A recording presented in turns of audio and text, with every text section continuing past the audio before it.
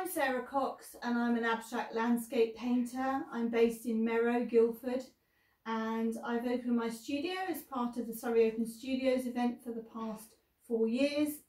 This year I'm collaborating with 6 other local artists as part of the Merrow Art Trail, and you can find us in the west section of the brochure. So today I thought I would just do a studio tour and share my work with you. I have a number of working methods. Sometimes I start with small-scale swatches and studies in a sketch pad. Other times I like to draw and paint on plein air, and sometimes I simply document a location through a photo shoot. I'm inspired by a number of different locations, and one of my favourite places to visit is St Ives in Cornwall, so you'll notice that I often produce seascape paintings. This painting here is called Blustery, and it was inspired during a visit when Storm Dennis hit the coastline. As well as painting seascapes, I love to walk the fells and climb the mountains in the Lake District. So this is a close-up of Lost Pass, another Lake District inspired painting. I seem to remember I was walking Cat Bells and I climbed Skiddaw around the time that I painted this piece titled Go Your Own Way.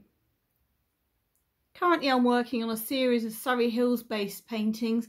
This one is inspired by the beautiful Holmbury St Mary, and you'll see I have a little triptych here inspired by Newlands Corner and some of the Surrey Hills around where I live. I'm just about to embark on a painting inspired by the Chantries, where we've got rapeseed out in the fields at the moment. We've also got bluebells in the nearby woodland. You probably noticed by now that I'm really taken by colour. I love to paint with a vibrant palette. Zingy colours seem to be my trademark, and texture is another formal element that I really like to explore.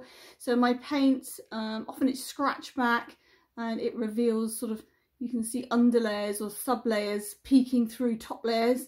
And I work with a number of different tools and different techniques, from paintbrushes to palette knives.